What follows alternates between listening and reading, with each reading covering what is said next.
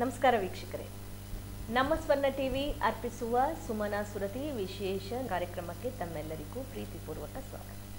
ಪ್ರಿಯ ವೀಕ್ಷಕರೇ, ಎಂದಿನಂತೆ ನನ್ನ ಜೊತೆ ಚರ್ಚೆಯಲ್ಲಿ ಪಾಲ್ಗೊಳ್ತಾ ಇದ್ದಾರೆ ಖ್ಯಾತ ಮಾನಸಿಕ ಹಾಗೂ ನರರೋಗ ತಜ್ಞರಾದ ಡಾಕ್ಟರ್ ಟಿ.ಎಸ್. ಸತ್ಯನಾರಾಯಣ ರಾವ್ ರವರು. ಡಾಕ್ಟರ್ನ ಕಾರ್ಯಕ್ರಮಕ್ಕೆ ಸ್ವಾಗತ ಕೋರೋಣ. ಡಾಕ್ಟರ್, ಕಾರ್ಯಕ್ರಮಕ್ಕೆ ಸ್ವಾಗತ. ವೀಕ್ಷಕರೇ, ಹೆಣ್ಣು ಮಕ್ಕಳು ಮತ್ತು ಮಾನಸಿಕ ಆರೋಗ್ಯ ವಿಶೇಷವಾಗಿದೆ ಈ ವಿಚಾರ ಅಂತಲೇ ಹೇಳ್ಬೋದು. ಜನವರಿ 24ರಂದು ನಾವು ಹೆಣ್ಣು ಮಕ್ಕಳ ದಿನಾಚರಣೆಯನ್ನು ಆಚರಿಸಿದ್ದೀವಿ. ಹೆಣ್ಣು ಮಕ್ಕಳಿಗೆ ಇತ್ತೀಚೆಗೆ ಬಹಳ ಪ್ರಾಮುಖ್ಯತೆಯನ್ನು ನಮ್ಮ ಭಾರತೀಯ ಸಮಾಜ ಕೊಡ್ತಾ ಇದೆ. ಈ ನಿಟ್ಟಿನಲ್ಲಿ ಹೆಣ್ಣು ಮಕ್ಕಳಿಗೆ ಮಾನಸಿಕ ಆರೋಗ್ಯವನ್ನು ಕಾಪಾಡಿಕೊಳ್ಳೋದು ಹೇಗೆ? ಯಾಕಂದರೆ ಕಾನೂನಾತ್ಮಕವಾಗಿ, ಶೈಕ್ಷಣಿಕವಾಗಿ ಎಲ್ಲ ರಂಗದಲ್ಲೂ ಉನ್ನತ ಸ್ಥಾನಕ್ಕೆ ಆಕೆ ಹೋಗಿದ್ದಾಳೆ. ಈ ನಿಟ್ಟಿನಲ್ಲಿ ಆಕೆ ಎದುರಿಸಬಹುದಾದ ಸವಾಲುಗಳು, ಮಾನಸಿಕ ತುಮುಲಗಳು, ಇದ್ರ ಬಗ್ಗೆ ನಾವು ಇವತ್ತು ಚರ್ಚೆ ಮಾಡ್ತಾ ಇದ್ದೇವೆ.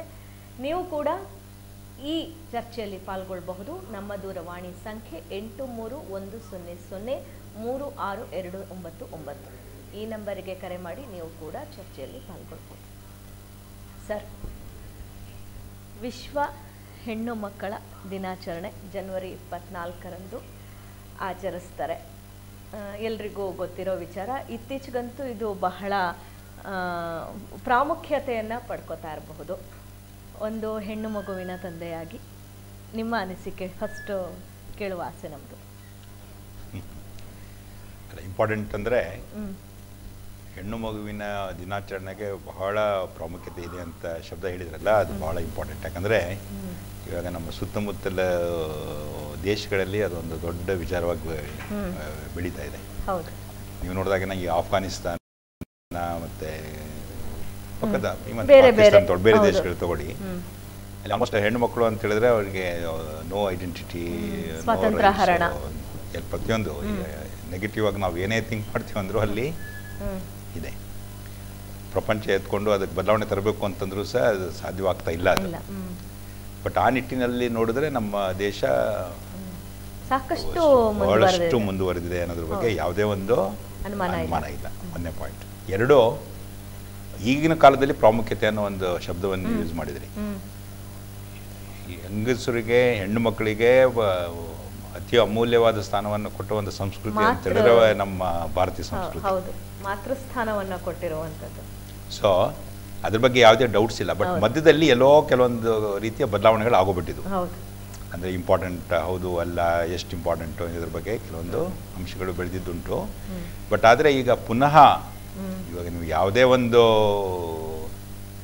ವಿಚಾರ ತಗೊಳ್ಳಿ, ಸಾಮಾಜಿಕವಾಗಿ ಅಥವಾ ವೈಯಕ್ತಿಕವಾಗಿ, ಆಟ ತಗೊಳ್ಳಿ, ಪಾಠ ತಗೊಳ್ಳಿ, ಎಲ್ಲದರಲ್ಲೂ ಮಹಿಳೆಯರು ಮುಂದುವರಿತಾ ಇದ್ದಾರೆ.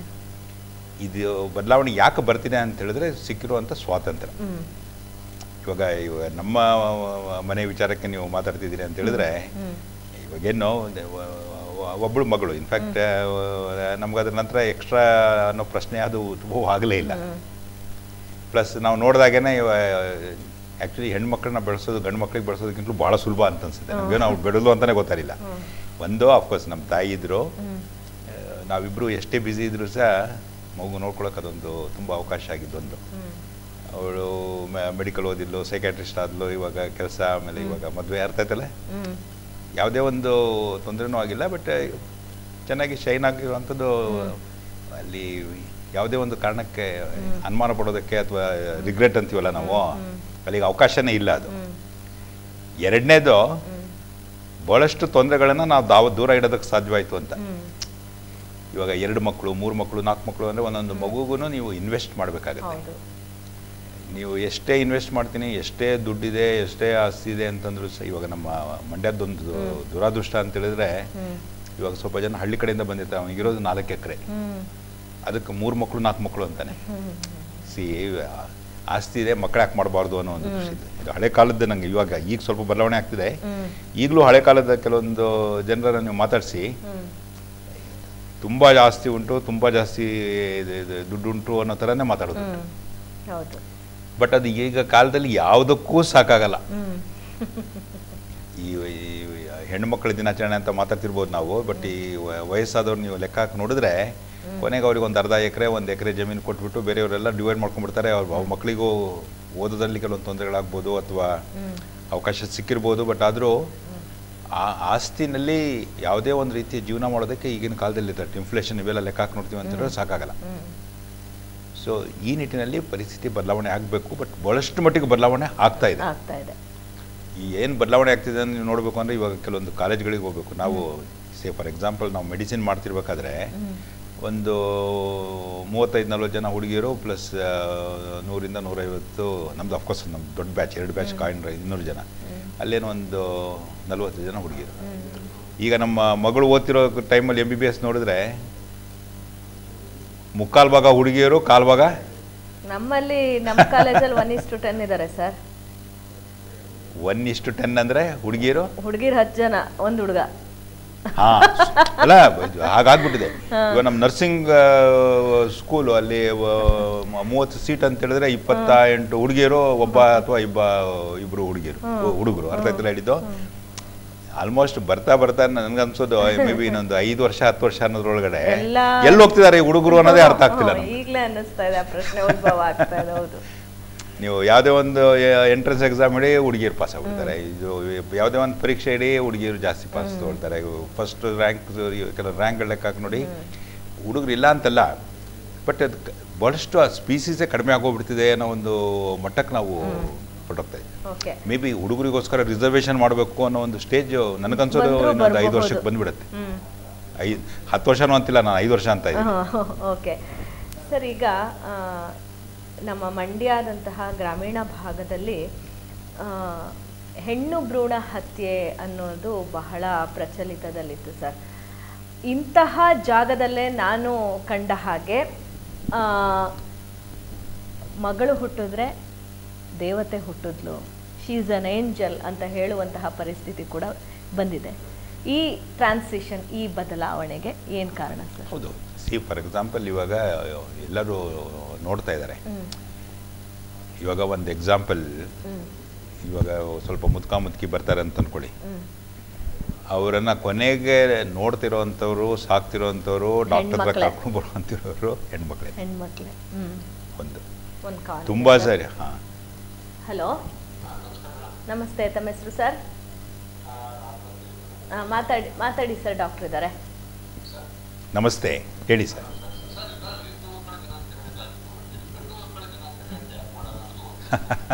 ಅಲ್ಲ ಬರುತ್ತೆ ಇವಾಗ.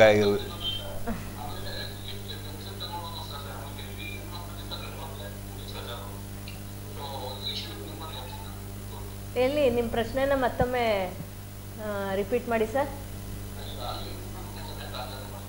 ಓ ಆಯಿತು, ಅದು ಅರ್ಥ ಆಯಿತು.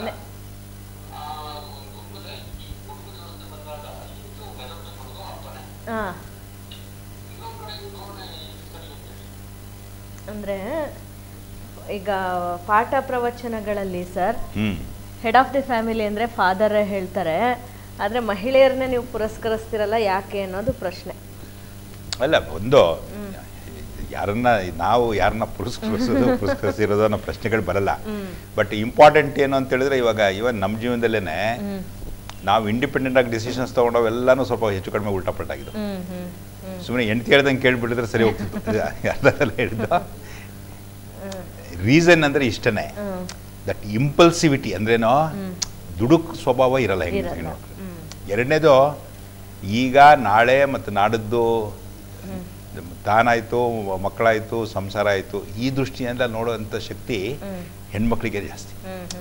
ನಾವು ಗಂಡಸರು ಏನಾಗ್ತದೆ ಅಂತ ಹೇಳಿದ್ರೆ ಬಹಳ ಯಾವುದೋ ಸಮ್ ಎಕ್ಸ್ಟೆಂಟ್ ಸೆಲ್ಫಿಶ್ನೆಸ್ ಇರ್ತದೆ. ಎಂಜಾಯ್ ಮಾಡಬೇಕು, ಖುಷಿ ಪಡಬೇಕು, ಖರ್ಚು ಮಾಡಿಬಿಡ್ಬೇಕು, ಅರ್ಥ ಆಯ್ತಲ್ಲ ಹೇಳಿದ್ದು, ಪಾರ್ಟಿ ಮಾಡಬೇಕು, ಈ ದೃಷ್ಟಿಯಿಂದನೇ ನಾವು ಹೋಗ್ತೀವಿ ಹೊರತು ಇದು ಏನಾಗ್ಬೋದು, ನಾನು ಮಾಡ್ತಿರೋದು ಸರಿನೋ ತಪ್ಪೋ, ಮಾಡ್ತಿರೋದು ಇವತ್ತು ಹೇಗಿದೆ, ನಾಳೆ ಏನಾಗ್ಬೋದು, ಇಷ್ಟೆಲ್ಲ ದೂರಾಲೋಚನೆ ಇಟ್ಬಿಟ್ಟು ಯೋಚನೆ ಮಾಡುವಂಥ ಗಂಡಸರು ಕಡಿಮೆ. ಸೊ ಇವಾಗ ಕೆಲವೊಂದು ಕಡೆ ಮಹಿಳಾ ಪ್ರಾಬಲ್ಯ ಇರುವಂಥ ಫ್ಯಾಮಿಲೀಸ್ಗಳು ಇವಾಗ ಸಿಬ್ಬರಂಬಲ್ಲಿ, ಇವಾಗ ಕೇರಳ ಸೈಡ್ ಆಯಿತು, ಮಂಗಳೂರು ಸೈಡ್ ಆಯಿತು, ಅಲ್ಲೆಲ್ಲ ಮಾತೃಪ್ರಧಾನ ವ್ಯವಸ್ಥೆನೇ ಇದೆ. ಬಟ್ ನಂಗೆ ತಿಳಿದಂಗೆ ನಾವು ಕರೆಕ್ಟಾಗಿ ಡೆಸಿಷನ್ಸ್ ಎಲ್ಲ ಮಾಡಿದ್ದು ಮದುವೆಗಿಂತಲೂ ಮುಂಚೆನೇ. ಮದುವೆ ಆದಮೇಲೆ ಡೆಸಿಷನ್ಸ್ ಮಾಡೋಕ್ಕಲ್ಲ ಅವಕಾಶನೇ ಆಗಿಲ್ಲ ತುಂಬ ಸಾರಿ. ಹೆಂಡತಿ ಹೇಳ್ದಂಗೆ ಕೇಳ್ಬಿಟ್ರೆ ಅದಕ್ಕೆ ಪ್ರಾಬ್ಲಮ್ ಇಲ್ಲಪ್ಪ ಅನ್ನೋ ಥರ ಪರಿಸ್ಥಿತಿ. ಬಟ್ ಆದರೂ ಇಂಪಾರ್ಟೆಂಟ್ ಅಂದರೆ ತಮಾಷೆಗೆ ಹೇಳಿದ್ದಾದರೂ ಅವರು ನಿಧಾನವಾಗಿ ಯೋಚನೆ ಮಾಡಿ ಸಮ್ ಅಮೌಂಟ್ ಆಫ್ ಕನ್ಫ್ಯೂಷನ್ ಇರುತ್ತೆ ಅವರು. ದುಂದು ವೆಚ್ಚ ಇಂಥವೆಲ್ಲ ಬಹಳಷ್ಟು ಮಟ್ಟಿಗೆ ಕಡಿವಾಣ ಇರುತ್ತದೆ.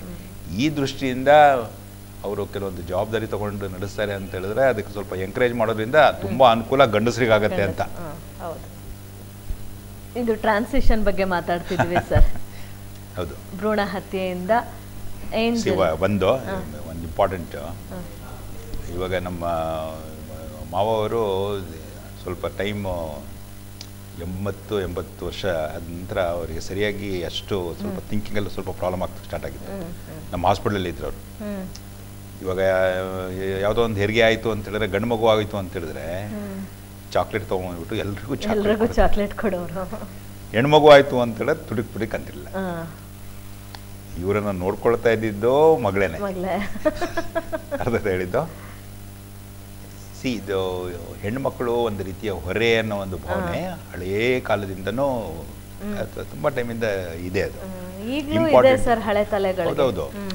ಫಾರ್ ಎಕ್ಸಾಂಪಲ್, ಎಷ್ಟು ದುಡುಕ್ ಬಿಡ್ತಾರೆ ಅಂತ ಹೇಳಿದ್ರೆ ಕೊನೆಗೆ ಅವರು ಜೀವನ ಎಲ್ಲ ಒದ್ದಾಡುವಂಥ ಪ್ರಶ್ನೆಗಳಾಗ್ಬಿಡುತ್ತೆ. ಅಂದ್ರೇನೋ ಅವಳು ಹೊರೆ ಅನ್ನೋದು, ಜಲ್ದಿ ಮದುವೆ ಮಾಡಿಬಿಡೋದು, ಓದಕ್ಕೂ ಅವಕಾಶ ಕೊಡದಿರೋದು. ಇವಾಗ ಓದಕ್ಕೆ ಅವಕಾಶ ಕೊಡದಿರೋದು ಬರೀ ಹಳ್ಳಿ ಕಡೆ ಈ ಥರ ಮಾಡ್ತಾರೆ ಅಂತ ಅನ್ಕೋಬೇಡಿ ನೀವು. ನಮ್ಮ ಮನೆಯಲ್ಲೇ ನಂಗೆ 4 ಜನ ಸಿಸ್ಟರ್ಸು.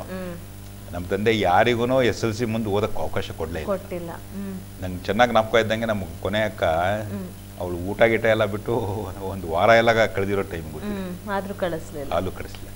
ಅಂದ್ರೇನೋ ಈ ಭಾವನೆ ಅಂದ್ರೇನೋ ಅವ್ರಿಗೆ ಕಳಿಸ್ಕೊಟ್ಬಿಟ್ರೆ ಅಂದ್ರೇನೋ ಅವ್ರು ದೊಡ್ಡವರಾಗ್ಬಿಟ್ರು ಅಂತ ಹೇಳಿದ್ರೆ ಅಲ್ಲಿಗೆ ಎಂಡ್ ಆಫ್ ದ ಸ್ಟೋರಿ ಅಂತ. ಅವ್ರಿಗೆ ಜವಾಬ್ದಾರಿಯಿಂದ ನಡೆಸ್ಕೊಳ್ಬೇಕು, ಹೆಚ್ಚು ಕಡಿಮೆ ಆಗ್ಬಿಡ್ತದೆ, ಅವ್ರು ಓಡೋಗ್ಬಿಡ್ತಾರೆ, ಮದುವೆ ಆಗ್ಬಿಡ್ತಾರೆ. ಇಂಥವೆಲ್ಲ ಹುಚ್ಚು ಕಲ್ಪನೆಗಳು ಎಲ್ಲೋ ಪೇಪರಲ್ಲಿ ಏನೋ ಒಂದು ನಡೆದಿರೋದು, ಸುತ್ತಮುತ್ತ ನಡೆದಿರೋದು ಘಟನೆ ತಗೊಂಡು ಎಲ್ಲರೂ ಆ ಥರ ಆ ದೃಷ್ಟಿಯಿಂದ ನೋಡ್ತಾ ಇದ್ದಿದ್ದು ಉಂಟು. ಈ ಕಾರಣದಿಂದ ಭ್ರೂಣ ಹತ್ಯೆ ಅನ್ನೋದು ಒಂದು ದೊಡ್ಡ ಸವಾಲಾಗಿತ್ತು ನಮ್ಮ ದೇಶದಲ್ಲಿ. ಎಲ್ಲಿ ವಿದ್ಯಾಭ್ಯಾಸ ಕಡಿಮೆನೋ ಅಲ್ಲಿ ಇಂಥವೆಲ್ಲ ಪರಿಸ್ಥಿತಿಗಳು ಸಿಕ್ಕಾಪಟ್ಟೆ ಜಾಸ್ತಿ ಈಗಲೂ ಸಹ ಇದೆ. ಬಟ್ ಈ ಕಾನೂನು ಸಹ ಅಷ್ಟೇ ಪ್ರಬಲವಾಗಿದೆ ಇವಾಗ. ಈ ಕಾನೂನನ್ನ ಎಷ್ಟೋ ಸರಿ ನಾವು ಏನೋ ಅಂತ ಅನ್ಬೋದು, ಬಟ್ ಈ ಕಾನೂನಲ್ಲಿ ಎಷ್ಟು ಕಂಡೀಷನ್ಸ್ ಇದೆ ಅಂತ ಹೇಳಿದ್ರೆ ಅಷ್ಟು ಸುಲಭವಾಗಿ ಭ್ರೂಣತೆನ ಸಹಾಯ ಮಾಡೋದಕ್ಕೆ ಬರಲ್ಲ. ಒಂದು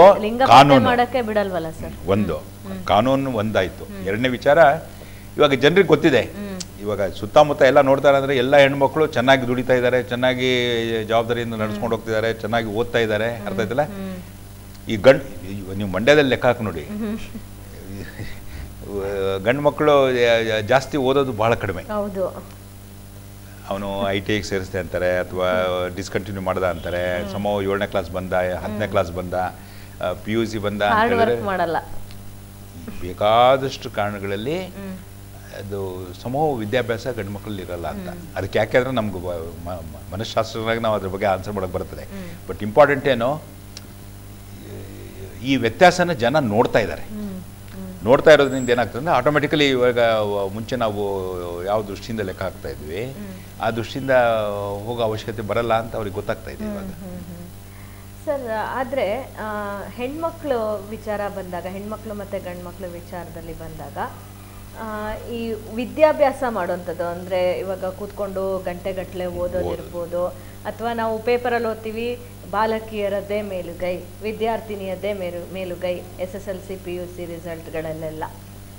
ಆದರೆ ಸ್ಕಿಲ್ಸ್ ವಿಚಾರಕ್ಕೆ ಬಂದಾಗ JEE NEET ಆ ಥರದ್ದು IAS KS ಆ ಥರದ್ದು ಬಂದಾಗ ಗಂಡು ಮಕ್ಕಳು ಮುಂಚೂಣಿಯಲ್ಲಿರ್ತಾರೆ ಸರ್. ಇದಕ್ಕೇನು ಕಾರಣ ಸರ್? ಇಂಪಾರ್ಟೆಂಟ್ ಇವಾಗ ಪರಿಸ್ಥಿತಿ ಬದಲಾವಣೆ ಆಗ್ತಾ ಇದೆ. ಒಂದು ಎಕ್ಸಾಂಪಲ್, ಇವಾಗ ನೀವು ಇವಾಗ ಮೆಡಿಕಲ್ ಕಾಲೇಜ್ ಇವಾಗ ನೀವು ಪ್ರಿನ್ಸಿಪಲ್ ಇವಾಗ ಕಾಲೇಜ್ ಪ್ರಿನ್ಸಿಪಲ್ ಆಗಿದ್ದೀರಲ್ವ, ನೀವು ದೊಡ್ಡ ದೊಡ್ಡ ಹುದ್ದೆಗಳಲ್ಲಿ ನೋಡಿ ಗಂಡಸರು ಇರೋದು ಕಾಣಿಸುತ್ತೆ. ರೀಸನ್ಸ್ ತುಂಬ ಇದೆ. ಇದು ಈ ಪರಿಸ್ಥಿತಿ ಬದಲಾವಣೆ ಆಗಬೇಕು ಅಂದರೆ ಮೇ ಬಿ ಇನ್ನೊಂದು 10 ವರ್ಷನೋ 20 ವರ್ಷನೋ 30 ವರ್ಷನೋ ತಗೊಳುತ್ತೆ. ಇಂಪಾರ್ಟೆಂಟ್ ರೀಸನ್ ಏನು ಅಂದರೆ, ಇವಾಗ ಸೇ ಫಾರ್ ಎಕ್ಸಾಂಪಲ್ ಇವಾಗ ಒಂದು ಎಂಟ್ರೆನ್ಸ್ ಎಕ್ಸಾಮ್ಗೆ ರೆಡಿ ಆಗೋದು ಹಾಗೆ ಅಂತ ಅಂದ್ಕೊಳ್ಳಿ. ನಾನು ಇವಾಗ ಹೋದ ತಿಂಗಳು ಕೋಟಾ ಅಲ್ಲಿದೆ. ಕೋಟಾದಲ್ಲಿ ನೀವು ಪ್ರತಿಯೊಂದು ರೋಡಲ್ಲಿ ಒಂದೊಂದು 4 ಕೋಚಿಂಗ್ ಸೆಂಟರ್ಸ್ ಇದೆ. ನಮ್ಮ ಭಾರತದ ಎಲ್ಲ ಜನರಿಗೂ ಎಲ್ಲ ಥರ ಕೋಚಿಂಗ್ ಕೊಡುವಂಥ ಸೆಂಟರ್ಸ್ಗಳು ಅಲ್ಲಿದೆ. ಆತ್ಮಹತ್ಯೆ ಮತ್ತು ಇಂಥವೆಲ್ಲ ಸಿಕ್ಕಾಬಿಟ್ಟು ಜಾಸ್ತಿ ಅಂತ. ಬಟ್ ಇವಾಗ ಇಲ್ಲಿ ಲೆಕ್ಕ ಹಾಕಿ ನೋಡಿ, ಇವಾಗ ಮಂಡ್ಯದ ಒಂದು ಹುಡುಗಿ ಅಥವಾ ಇಲ್ಲಿರೋ ಒಂದು ಹುಡುಗಿ ಒಂದು ದೂರಕ್ಕೆ ಹೋಗ್ಬಿಟ್ಟು ಕೂತು ಓದಿ ಎಲ್ಲ ಮುಗಿಸ್ಕೊಂಡು ಬರೋದು ಅಂತ ಹೇಳಿದ್ರೆ ಅವಳಿಗೆ ಅಷ್ಟು ನಾವು ಅವಕಾಶಗಳನ್ನು ಕೊಡ್ತಾ ಇಲ್ಲ. ಪ್ರಿಸೈರ್ಲಿ ಅಲ್ಲಿ 100 ಜನ ಓದ್ತಿದ್ದಾರೆ ಅಂತ ಹೇಳಿದ್ರೆ ಒಂದು 20 ಜನ ಹುಡುಗಿರು 80 ಜನ ಹುಡುಗರು ಈಗಲೂ ಅಲ್ಲಿ ಯಾಕಾಗತ್ತಪ್ಪ ಅಂತ ಹೇಳಿದ್ರೆ ದೂರ ಹೋಗಬೇಕು, ಅದು ಟೈಮಲ್ಲಿ ಇನ್ವೆಸ್ಟ್ ಮಾಡಬೇಕು, ಅದನ್ನು ಗೆದ್ದುಬಿಟ್ಟು ಬರಬೇಕು ಅಂತ ಹೇಳ್ತೀವಲ್ವಾ, ಅಷ್ಟು ಫ್ರೀಡಮ್ನ ನಾವು ನಮ್ಮ ಹುಡುಗಿರಿಗೆ ಇನ್ನೂ ಕೊಡ್ತಾ ಇಲ್ಲ. That is the main problem. ಅದು 2ನೇ ಪಾಯಿಂಟ್. ಹಾಗಾದ್ರೆ ಸ್ಕಿಲ್ಸ್ ಜಾಸ್ತಿ ಇದೆ ಅಂತ ಏನಿಲ್ಲ, ಆ ಥರದ ಪ್ರಶ್ನೆ ಏನು ಬರೋದೇ ಇಲ್ಲ. 2ನೇ ಪಾಯಿಂಟ್ ಇವಾಗ ನೀವು ಲೆಕ್ಕ ಹಾಕಿ ನೋಡಿ, ಇವಾಗ ಯಾವುದೇ ಒಂದು ಜವಾಬ್ದಾರಿ ಕೆಲಸಗಳನ್ನ ಹೆಂಗಸರಿಗೆ ಏನಾಗುತ್ತೆ ಅಂತ ಹೇಳಿದ್ರೆ ಗಂಡ ಮಕ್ಕಳು ಅವ್ರ ವಿದ್ಯಾಭ್ಯಾಸ ಇಂಥವೆಲ್ಲ ಕಾರಣಗಳು ಏನಾಗ್ತದೆ ಅಂತ ಹೇಳಿದ್ರೆ ಮತ್ತೆ ಅಗೇನ್ ದೆ ಫಾಲ್ ಬ್ಯಾಕ್. ಒಂದು ಅವಕಾಶಗಳಲ್ಲಿ ಇರುವಂಥ ವ್ಯತ್ಯಾಸಗಳಾಗುತ್ತೆ. 2ನೇ ಪಾಯಿಂಟು ಅವ್ರಿಗೆ ಅವಕಾಶ ಕ್ರಿಯೇಟ್ ಮಾಡ್ಕೊಳ್ಳೋಕ್ಕೆ ನಾವು ಕೊಡೋದಿಲ್ಲ. ಇಂಪಾರ್ಟೆಂಟ್ ಏನು ಅಂತ ಹೇಳಿದ್ರೆ ಇವಾಗ ಮದುವೆ ಆದಮೇಲೆ ಒಂದು ಮಗು ಆಗೋಯ್ತು ಅಂದ್ಕೊಳ್ಳಿ, ಮಗು ಒಂದು ಸ್ವಲ್ಪ ಅವನು ನಡೆಯೋಂಗ ಆಗ ತನಕ ಕೆಲಸ ಮಾಡೋದು ಬೇಡ ಅಂತಾರೆ. ಆಟೋಮೆಟಿಕಲಿ ಅವಕಾಶ ವಂಚಿತ ಅಲ್ಲಿ ಪ್ರಾಬ್ಲಮ್ ಆಗುತ್ತೆ. 1ನೇ ಪಾಯಿಂಟ್. 3ನೇದು, ಇವಾಗ ನೀವು ಹೆಂಗಸನ್ನ ಹೈರ್ ಮಾಡಿದರೆ ಆಟೋಮೆಟಿಕಲಿ ಅವರು ಪ್ರೆಗ್ನೆನ್ಸಿ ಆಯಿತು ಅಥವಾ ಮಗು ಬೆಳೆಸೋದಾಯಿತು ಮತ್ತು ಈ ಕಾರಣಗಳಿಂದ ಇಂಟರ್ಫಿಯರ್ ಆಗುತ್ತೆ ಅಂತ ತುಂಬ ಕಂಪ್ನಿಗಳಲ್ಲಿ ಈ ಥರ ಕೆಲವೊಂದು ರೂಲ್ಸ್ಗಳೆಲ್ಲ ಮಾಡೋದು. ಅವೆಲ್ಲ ತೆಗಿಬೇಕಾಗತ್ತೆ ನಿಜ. ಬಟ್ ಇಂಥವೆಲ್ಲನೂ ಕೆಲವೊಂದು CEOs ಅವರೆಲ್ಲ ಅದ್ರ ಬಗ್ಗೆ ಥಿಂಕ್ ಮಾಡ್ತಾರೆ ಅಂತ ಹೇಳಿದ್ರೆ ಅದು ನಿಜ. 4ನೇದು, ಈ ರಿಸ್ಕ್ ಟೇಕಿಂಗ್ ಬಿಹೇವಿಯರ್ ಇದೆ ಅಲ್ವಾ, ಅದು ಸಾಮಾನ್ಯವಾಗಿ ಹೆಂಗಸಲ್ಲಿ ಸ್ವಲ್ಪ ಮಟ್ಟಿಗೆ ಕಡಿಮೆ. ನಾವು ಹೇಳಿದಲ್ವ, ಇದೇನಾಗುತ್ತೆ, ನಾಳೆ ಏನಾಗ್ಬೋದು, ಕರೆಕ್ಟಾಗಿ ಮಾಡೋದು ಅದು ಹೇಗೆ, ಇಂಥವೆಲ್ಲನೂ ತುಂಬ ಸಿಸ್ಟಮ್ಯಾಟಿಕಲಿ ತುಂಬ ಆರ್ಡರ್ಲಿ ಹೋಗೋದಲ್ವಾ.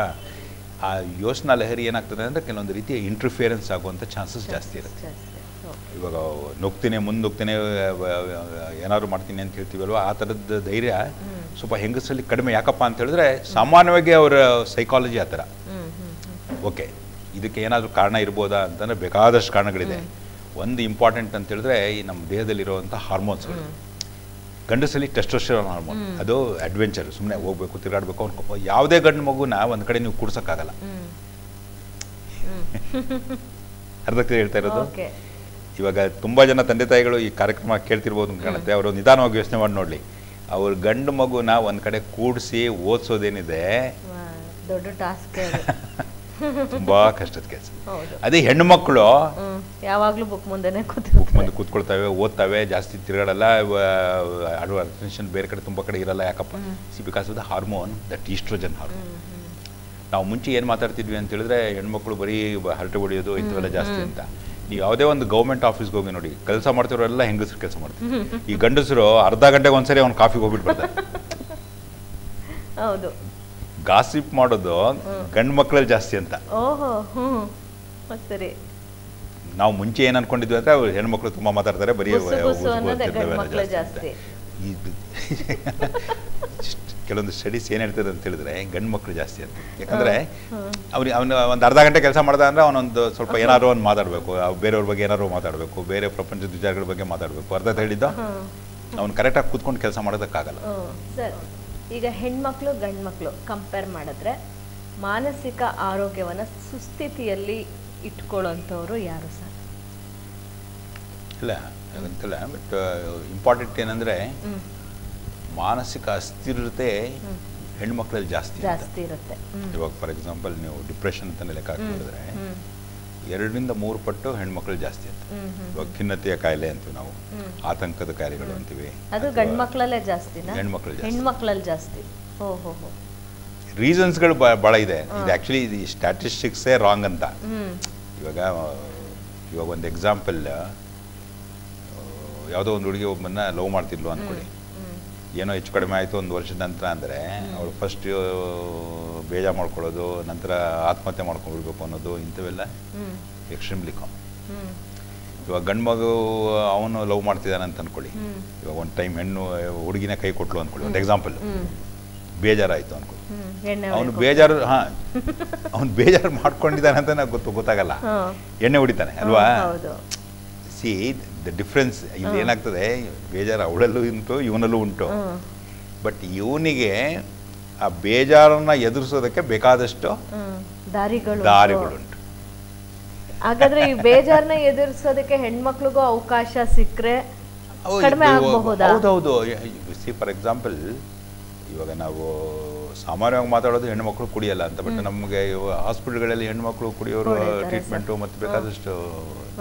ನೀವು ಲೋ ಕ್ಲಾಸ್ ಹೊರಟೋಗ್ಬಿಡಿ ಅಥವಾ ಹೈ ಕ್ಲಾಸ್ ಅಂತ ಸುಮ್ಮನೆ ಒಂದು ರಫ್ ಆಗಿ ಹೇಳ್ತದೆ, ಲೋ ಕ್ಲಾಸ್ ಹೈ ಕ್ಲಾಸ್ ಅಂತ ಬರ್ತದೆ. ಎಣ್ಣೆ ಹೊಡಿಯೋದು ಒಂದು ತುಂಬ ಕಾಮನ್. ಸೊ ಇಂಪಾರ್ಟೆಂಟ್ ಏನಂದರೆ ಇಲ್ಲಿ ಗೊತ್ತಾಗತ್ತೆ, ಅಲ್ಲಿ ಗೊತ್ತಾಗಲ್ಲ. ಇಲ್ಲಿ ಒಂದು ಪಾಯಿಂಟ್. ಅಫ್ಕೋರ್ಸ್ ಎರಡನೇ ಪಾಯಿಂಟ್, ಇವಾಗ ಈ ಹುಡುಗ ಅವನು ಎಲ್ಲೇ ತಿರುಗಾಡ್ಕೊಂಡ್ಬರ್ತಾನೆ, ಹೊರಗಡೆ ಫ್ರೆಂಡ್ಸ್ ಮೀಟ್ ಮಾಡ್ಕೊಂಡ್ಬರ್ತಾನೆ. ಇಲ್ಲೇನಾಗ್ತದೆ, ಈ ಸೋಷಿಯಲ್ ಸ್ಕಿಲ್ಸ್ನ ಇಂಪ್ರೂವ್ ಮಾಡ್ಕೊಳ್ಳೋಕ್ಕೆ ಅವನಿಗೆ ಅವಕಾಶಗಳಿದೆ.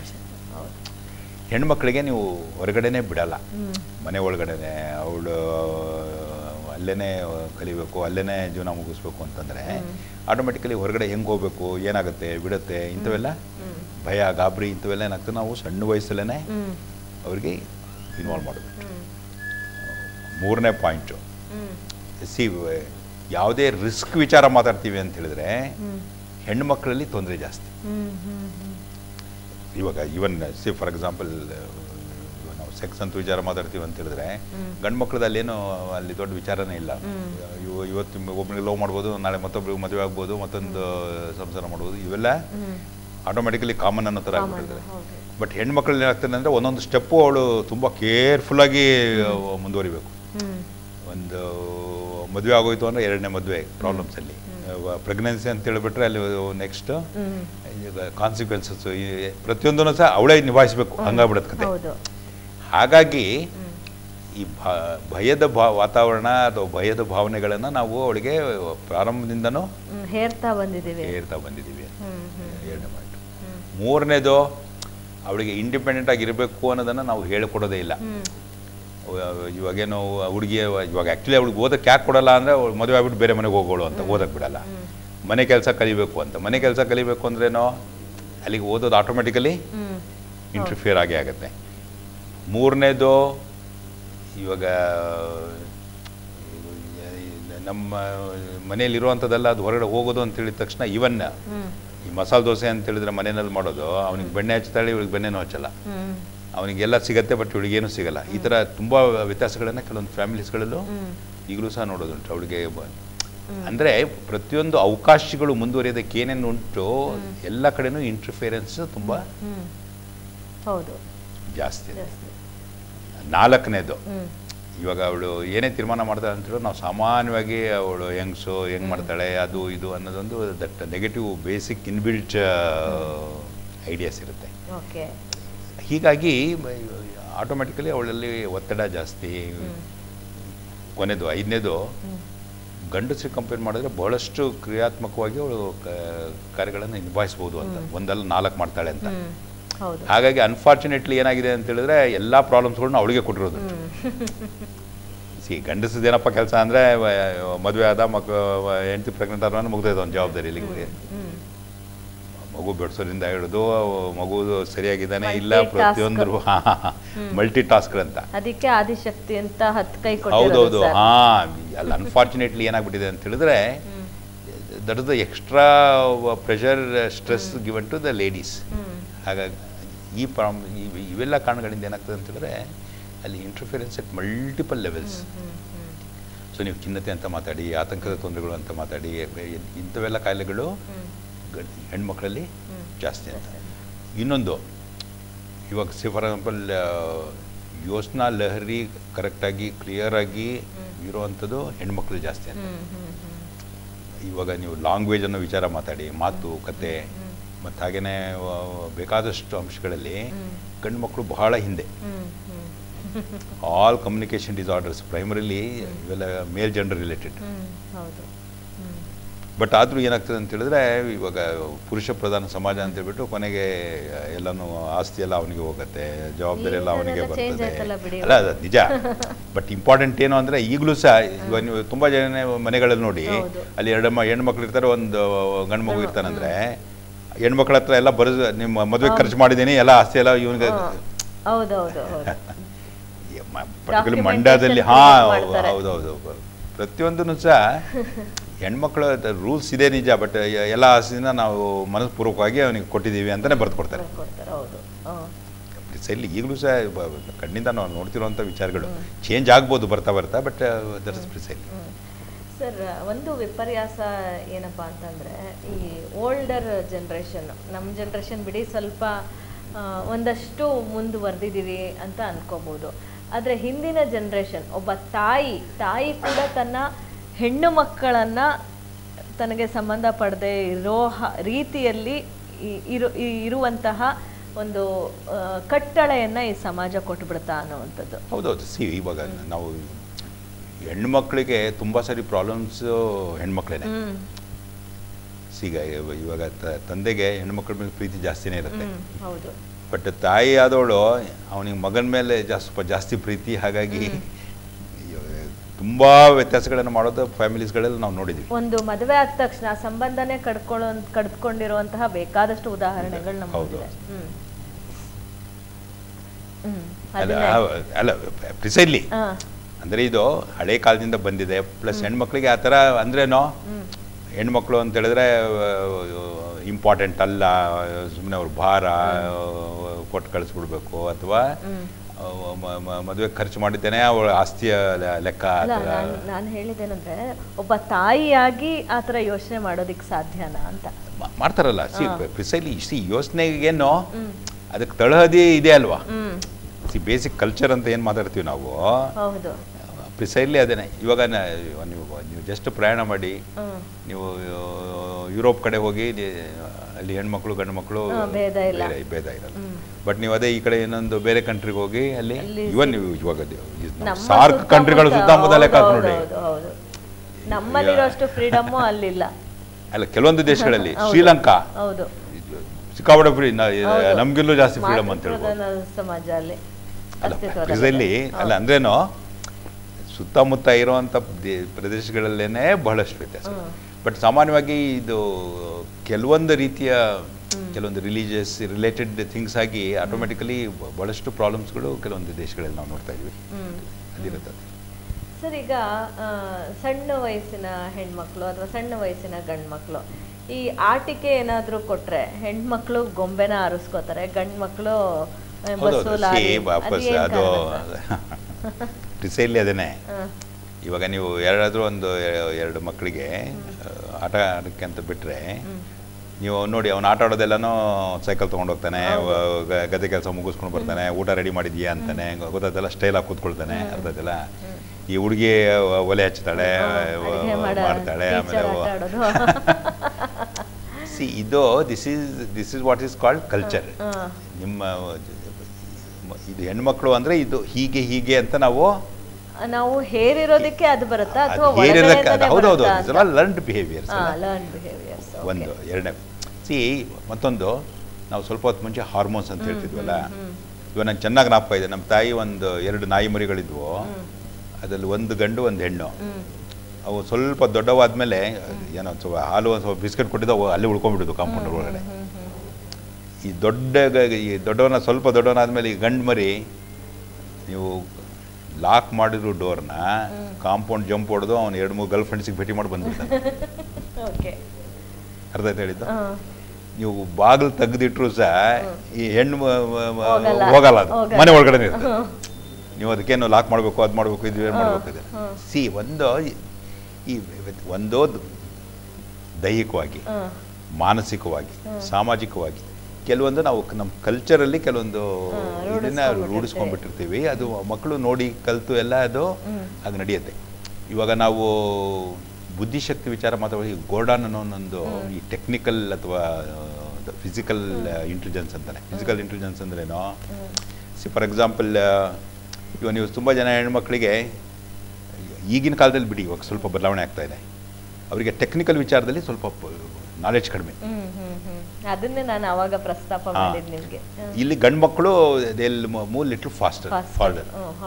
ಇವಾಗ ನೀವು ಅವನಿಗೊಂದು ಗೊಂಬೆ ಕೊಟ್ಟರೆ ಅವನೊಂದು 5 ನಿಮಿಷದಲ್ಲೇ ಅವನು ಓಪನ್ ಮಾಡ್ಬಿಡ್ತಾನೆ, ಸರಿ ಮಾಡ್ತಾನೆ ಅಂತ. ಅವನು ಮುಂಚೆ ನಾವು ಏನು ಅನ್ಕೊಂಡಿವಿ, ಅವನು ತುಂಬ ತರಲೆ, ಬಟ್ ಅದು ಅವನ ಕ್ಯೂರಿಯಾಸಿಟಿ ನೋಡಿ ಅದನ್ನು ಅಡ್ಜಸ್ಟ್ ಮಾಡಬೇಕು ಹಾಗೆ ಅಂತ.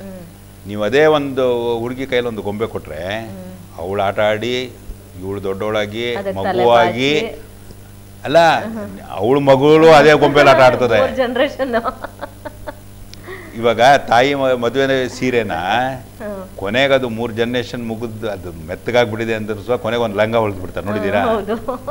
ಯಾವನಾದ್ರೂ ಹುಡುಗ ಅವ್ರ ಅಪ್ಪನ ಪ್ಯಾಂಟ್ನ ಉಟ್ಕೊಂಡಿದ್ದು ನೋಡಿದ್ದೀರಾ ನೀವು? ಅಂದ್ರೇನು ದಟ್ ಅಟ್ಯಾಚ್ಮೆಂಟ್ ಅನ್ನೋದಾಯ್ತು ಅಥವಾ ಈ ಫೀಲಿಂಗ್ಸ್ ಅಂತ ವಿಚಾರಗಳು ಬಂದಾಗ ಗಂಡು ಮಕ್ಕಳು ಮತ್ತು ಹೆಣ್ಮಕ್ಳಲ್ಲಿ ತುಂಬಾ ಎಕ್ಸ್ಟ್ರೀಮ್ ವ್ಯತ್ಯಾಸಗಳು ಡಾಕ್ಯುಮೆಂಟೆಡ್. ಸರ್, ಇನ್ನೊಂದು ಪ್ರಮುಖವಾದ ಪ್ರಶ್ನೆ ಏನಪ್ಪ ಅಂದರೆ, ತಾಯಿಗೆ ಮಗನ ಕಂಡ್ರೆ ತಂದೆಗೆ ಮಗಳ ಕಂಡ್ರೆ ಅಥವಾ ಮಗನಿಗೆ ತಾಯಿ ಕಂಡ್ರೆ ಮಗಳಿಗೆ ಫ್ರಾಯ್ಡ್ ಹೌದೌದು. ಫ್ರಾಯ್ಡ್ ಏನು ಹೇಳ್ತಾನಂದ್ರೆ, ಸೈಕಾಲಜಿ ಇದು ನಮ್ಮ ದೇಶದೇ ಒಂದಲ್ಲ ಎಲ್ಲ ದೇಶಗಳಲ್ಲೂ ಸಹ ಇದು ಕಾಣುತ್ತೆ ಅಂತ. ಒಂದು ಗಂಡು ಮಗು ಹುಟ್ಟಿದೆ ಅಂತ ಹೇಳಿದ್ರೆ ಹಿ falls in love with the mother ಅಂತ ಆಯ್ತಾ? ತಂದೆ ಅಥವಾ ಮಗಳು she falls in love with father ಅಂತ. ಅದಕ್ಕೆ ಎಕ್ಸ್ಪ್ಲನೇಷನ್ಸ್ಗಳು ಬೇಕಾದಷ್ಟಿದೆ. ಇದಕ್ಕೆ ಒಂದು ಕಾಂಪ್ಲೆಕ್ಸ್ಗಳಂತಾನೆ ಕರೀತಾರೆ. ಈಡಿಪಲ್ ಕಾಂಪ್ಲೆಕ್ಸ್ ಅಂತ ಹೇಳಿದ್ರೆ ಗಂಡು ಮಗು ತಾಯಿನ ಲವ್ ಮಾಡುತ್ತೆ ಅಂತ, ಹೆಣ್ಣು ಮಗು ತಂದೆನ ಇಷ್ಟಪಡುತ್ತೆ, ಅದನ್ನು ಎಲೆಕ್ಟ್ರಾ ಕಾಂಪ್ಲೆಕ್ಸ್ ಅಂತ ಕರೀತಾರೆ. ಯಾಕೆ? ಫಾರ್ ಎಕ್ಸಾಂಪಲ್, ಈ ಮಗು ಬೆಳೀತಿರ್ಬೇಕಾದ್ರೆ ಇವಾಗ ತಂದೆ ಕಾಂಪಿಟೇಟರ್ ಅಂತ ಲೆಕ್ಕ ಹಾಕತ್ತದು. ಅವನು ನನ್ನ ಬೇಕಾದಷ್ಟು ಇದು ತೊಂದರೆ ಕೊಡ್ಬೋದು, ಆ ರೀತಿಯ ಭಾವನೆಗಳಲ್ಲಿ ಕ್ಯಾಸ್ಟ್ರೇಷನ್ ಕಾಂಪ್ಲೆಕ್ಸ್ ಅಂತ, ಭಯ, ಗಾಬರಿ, ಭೀತಿ ಇಂಥವೆಲ್ಲ ಬರುತ್ತೆ, ಅಂಥವೆಲ್ಲ ಎಕ್ಸ್ಪ್ಲನೇಷನ್ ಇರುತ್ತೆ. ಹೆಣ್ಮಗು ತನ್ನಲ್ಲಿ ಏನೋ ಒಂದು ಮಿಸ್ ಆಗಿದೆ ಅನ್ನೋ ಒಂದು ಭಾವನೆ. ಇವಾಗ ನಾವು ಶಿಶ್ನ ಇಂಥವೆಲ್ಲ ವಿಚಾರ ಮಾತಾಡ್ತೀವಿ ಅಂದರೆ ಗಂಡು ಮಗುನಲ್ಲಿದೆ. ಹೆಣ್ಣು ಮಗು ಏನು ಲೆಕ್ಕ ಹಾಕತ್ತೆ ಅಂದರೆ ನನಗೇನೋ ಕಟ್ ಮಾಡಿಬಿಟ್ಟು ಏನೋ ಒಂದು ತೊಂದರೆ, ಮ್ಯುಟಿಲೇಟೆಡ್, ಡ್ಯಾಮೇಜ್ಡ್ ಅಂದ್ರೇನೋ ಐ ಆಮ್ ಸಮೌ ಇನ್ಫೀರಿಯರ್ ಅಂತ. How to get that? Falling in love with a person who is having it ಅಂತ. ಇದಕ್ಕೆ ಇದೆಲ್ಲ ಅಷ್ಟು ಸುಲಭವಾಗಿ ಒಂದು 2-3 ಲೈನ್ಗಳಲ್ಲಿ ಆನ್ಸರ್ ಮಾಡೋದಕ್ಕೆ ಬರಲ್ಲ. ಅದು ಇದ್ರ ಬಗ್ಗೆ ನಾವು ಗಂಟೆಗಟ್ಟಲೆ ಮಾತಾಡ್ಬೋದು. ಫ್ರಾಯ್ಡಿಯನ್ ಥಿಯರೀಸ್ ರಿಲೇಟೆಡ್ ಟು ಸೈಕೋಸೆಕ್ಷುವಲ್ ಡೆವಲಪ್ಮೆಂಟ್ ಏನಿದೆ, ತುಂಬ ದಟ್ ಇನ್ನರ್ ಮೀನಿಂಗ್ಸ್ಗಳೆಲ್ಲ ಇದಕ್ಕೆಲ್ಲ ಇದೆ. ಸೊ ಇಂಪಾರ್ಟೆಂಟ್ ಈ ಥರ ಆಗುತ್ತೆ.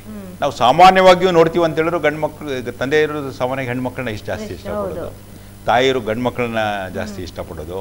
ಬಟ್ ಅವೇ ಸಮಯ ಅಡೋಲೆಸೆಂಟ್ಸ್ ಹತ್ರ ಬಂದಾಗ ದಟ್ ಐಡೆಂಟಿಟಿ, ಇವಾಗ ಗಂಡು ಮಗು ಏನು ಮಾಡ್ತಾನೆ ಅಂದರೆ ಅವನು ಸೈಕಲ್ ಹೊಡಿತಾನೆ, ಪೆಡ್ಲ್ ಹೊಡಿತಾನೆ, ಇದೆಲ್ಲ ಮಾಡ್ತಾನೆ. ಯಾಕಂದರೆ ಅವ್ನ ಅಪ್ಪ ಮಾಡೋದೆಲ್ಲ ನೋಡ್ಕೊಂಡು ಅವನು ಅಪ್ಪ ಥರ ನಡ್ಕೊಳ್ಳೋಕೆ ಸ್ಟಾರ್ಟ್ ಮಾಡ್ತಾನೆ. ಮುಂಚೆ ತಾಯಿ ಮೇಲೆ ಪ್ರೀತಿ ಇದ್ದು, but Dhan actually he shift.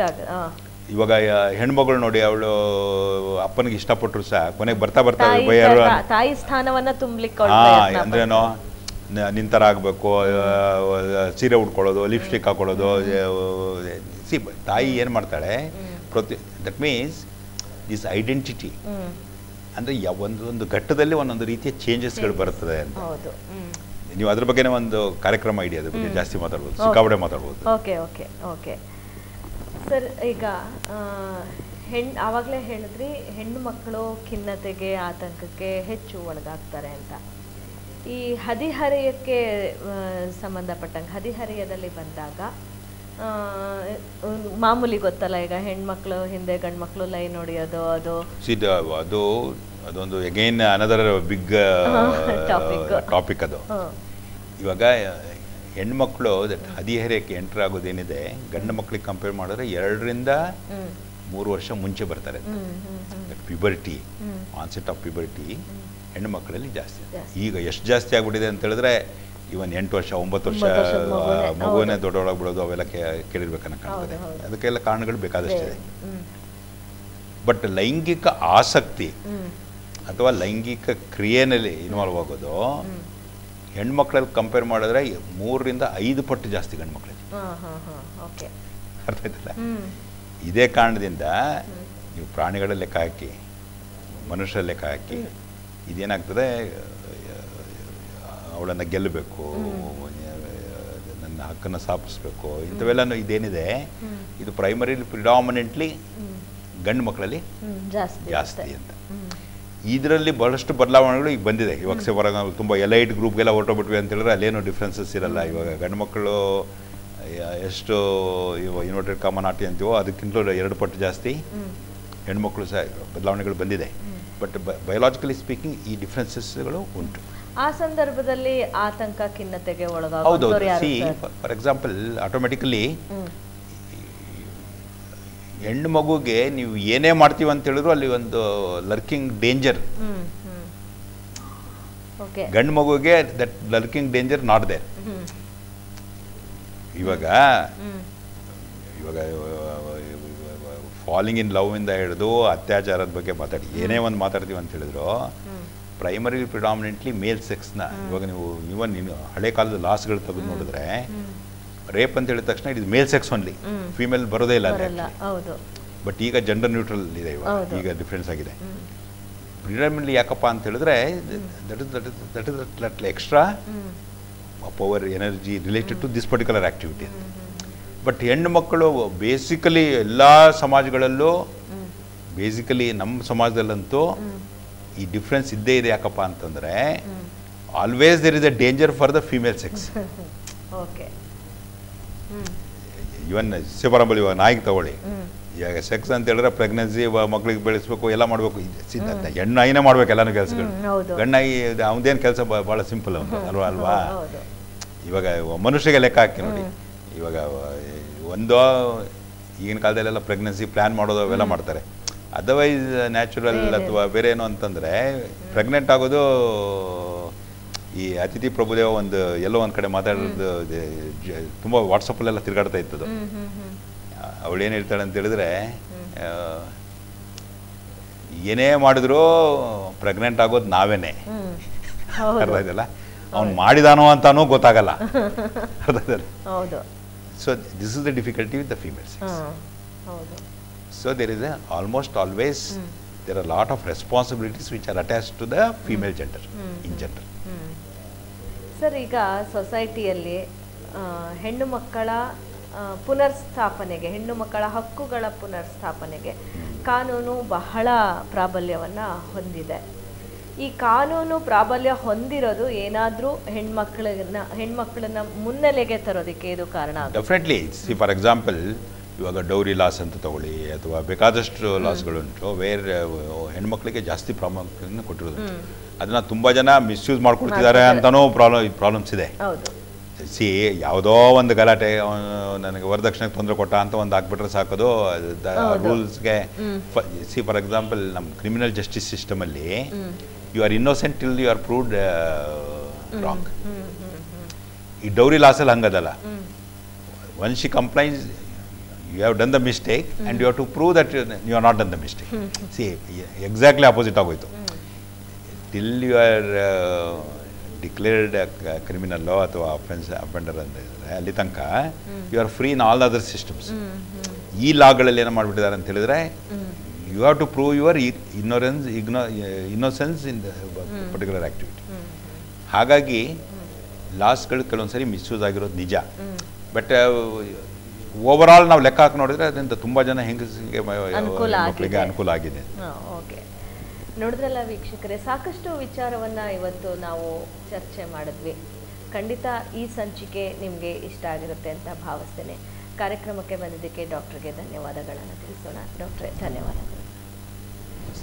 ಇದಾಗಿತ್ತು ಇಂದಿನ ಸುಮನ ಸ್ಮೃತಿ ವಿಶೇಷ ಕಾರ್ಯಕ್ರಮ. ಮುಂದಿನ ಸಂಚಿಕೆಯಲ್ಲಿ ಮತ್ತೊಂದು ವಿಚಾರವನ್ನು ಕುರಿತು ಚರ್ಚೆ ಮಾಡ್ತೀವಿ ಅಂತ ಹೇಳ್ತಾ signing off doctor Sumarani Shambhu, ನಮ್ಮ ಸ್ವರ್ಣ ಟಿವಿ. ಇದು ಬಾಂಧವ್ಯಗಳ ಬೆಸುಗೆ. ನಮಸ್ಕಾರ.